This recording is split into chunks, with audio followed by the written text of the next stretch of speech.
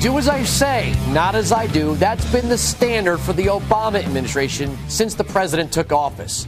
Obama came in on a campaign promise to be the, and I quote, I'm holding a book, I can't really do the air fingers, the most transparent president in history. Here's what he said back in 2008. I'll make our government open and transparent so that anyone can ensure that our business is the people's business. Justice Louis Brandeis once said, sunlight is the greatest disinfectant. And as president, I'm going to make it impossible for congressmen or lobbyists to slip pork barrel projects or corporate welfare into laws when no one's looking, because when I'm president, meetings where laws are written will be more open to the public, no more secrecy. Wow! No pork barrel projects or corporate welfare? I guess he didn't read his own failed stimulus bill.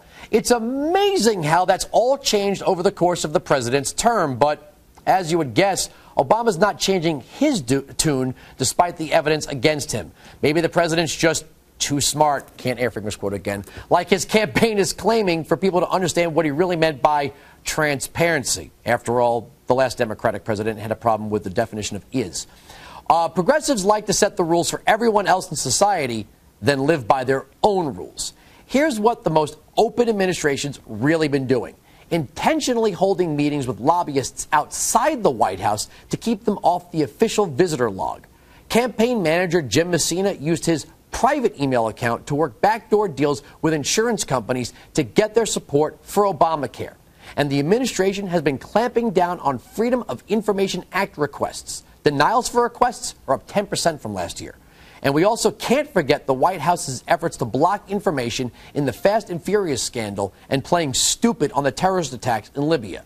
When you tally it all up, according to PolitiFact, Obama's only come through on 5 of his 14 campaign promises. And when it comes to transparency, I know Obama's not a big numbers guy, like Romney, but that's not a very good success rate. And that's just half of it. Christopher Horner is the author of the new book, The Liberal War on Transparency, Confessions of a Freedom of Information Criminal, and he joins me from Charlottesville, Virginia. How you doing? I'm great, Andrew. Thank you. I got the book with my finger open here to a chapter on public email versus private email. In other words, if we have a job and we send internal emails through our company email, pretty much we've accepted the fact that our employers can access it. If we want to deal in private email, we have to use our Google or Yahoo or Gmail accounts.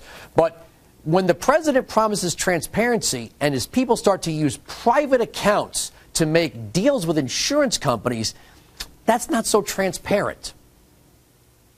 It's also illegal. Oh, that too. We've got the Presidential Records Act, the Federal Records Act, and it's a violation of the Criminal Code of the U.S. Code, Title 18, if you destroy a federal record. And guess what? When they take to AOL to work these deals with the drug companies to buy $150 million in ads for Obamacare and get $4 billion in return, when the program that Solyndra made infamous was executed on 14 separate private, by pure coincidence, a series of isolated incidents, 14 separate private email accounts. You have to copy your government account on this, and guess what? It looks like they weren't on any of these, and I found it throughout the government is going as high as the Deputy White House Chief of Staff, going down through the various agencies. You alluded to these off-campus meetings with lobbyists, which of course weren't going to happen. Those are arranged on private email accounts.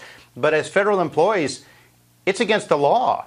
If you work outside of the email account the taxpayer paid for you, and you're not copying the agency, and worse, if you're destroying these records. And by the way, I found systems set up to deliberately destroy records. There's a cyber bonfire going on in this administration. Not quite what he promised, is it?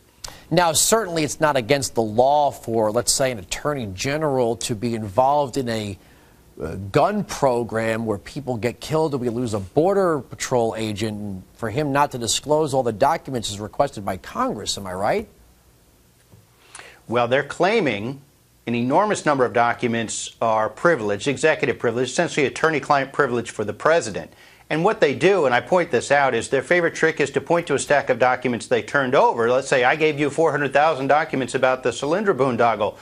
What's the more important number, 400,000 turned over or the 10,000 you refused to turn over, called the good stuff? Obviously, that's what they're trying to distract from. So they're stonewalling on Fast and Furious, and it appears for very good, very tragic reason. They're stonewalling on a lot of things, but they're not just stonewalling Congress. They're stonewalling taxpayers who are trying to hold the president to his promise of transparency. But again, it's far worse than that. What I found is these guys make that Nixon fellow look like a piker. This is deliberate. It's organized. It's from the top down. It's government-wide. They're actually destroying records in addition to going offline, taking government offline, which is also unlawful. You have a headline, what is a reasonable FOIA search in the age of Obama? Now, if you're talking about troop movements, we certainly don't want the government giving out information on where troops are going or where they are in a theater of operation or any kind of military secret that might get guys killed.